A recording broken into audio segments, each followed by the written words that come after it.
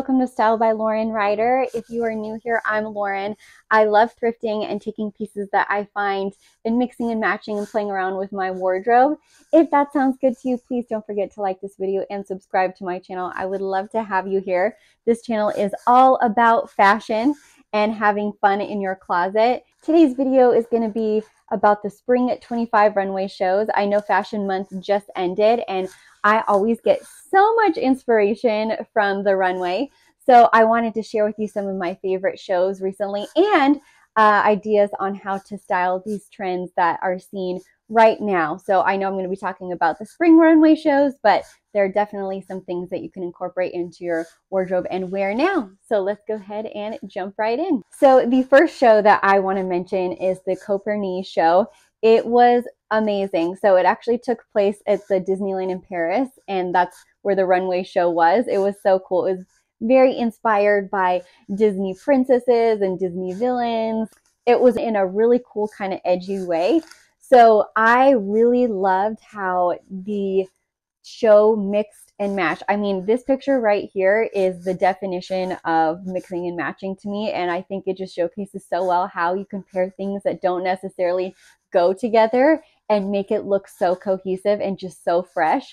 I love how they styled this Hawaiian shirt with a t-shirt, and then even look how they styled the bottom with the keychains or the charms and stuff on the belt loop. I think that is so cool, and I definitely will be doing that right now. You know, you could jazz up just a basic pair of shorts or a basic pair of jeans just by adding, you know how we're all into personalizing our handbags right now with bag charms and stuff. Like, I for sure will be adding these just to my belt loop, and I think that would be so cool. What I also really loved about the show, there was a detail that was just off. It was a detail that was kind of like, it made you think like, oh, that doesn't go. But it made me absolutely love it. I mean, there were looks with shoes with like little Mickey ears on it. There were looks with like little black crowns as headpieces. It was just so unique to me. And I loved how they just, like I said, mixed and matched. So definitely, if you haven't checked out the Copernic show, I would do that. I really liked it. Next, moving on, of course, I had to mention the Valentino show. So we know that the designer Alessandro Michele, his first show with Valentino was actually at the Resort 2025, but he just did the Spring 2025, and I love both shows. I know a lot of people just thought that the show was kind of, you know, him Gucci-fying the brand Valentino, and it really was just that. Like, you could totally see how every look was very dramatic, and there was lots of details in it. And you know, of course, I absolutely loved it because I am obsessed with him as a designer, and he really was the one who really made me fall in love with Gucci. And so I'm so inspired by the double bags. So a lot of the models walking down the runway were carrying two bags, and I think that's so cool. And even carrying two bags that like don't necessarily go together, I think is really fun. I personally can do that very easily because I always have a lot of stuff that I got to bring with me everywhere when I go places. So two bags definitely are very practical for me at the moment, but I loved that. I also really loved how in this show, again, there were some looks that were very ladylike and prim and proper, but there's always an element of something that is off, or an element of something that's really unique to the look. So for example, dramatic hats, or, you know, pairing different prints together, different textures together. I really liked that. I really like a really ladylike top, and then like there's the nose ring and like just more edgy details. I think that's super cool. Of course, I'm obsessed with the polka dot boots because we all know I can't get enough of polka dot. Moving on to the Miu Miu show. So what really stood out to me from this show was the accessorizing, and more specifically the double belts, or wearing multiple belts at once. I think that's so cool.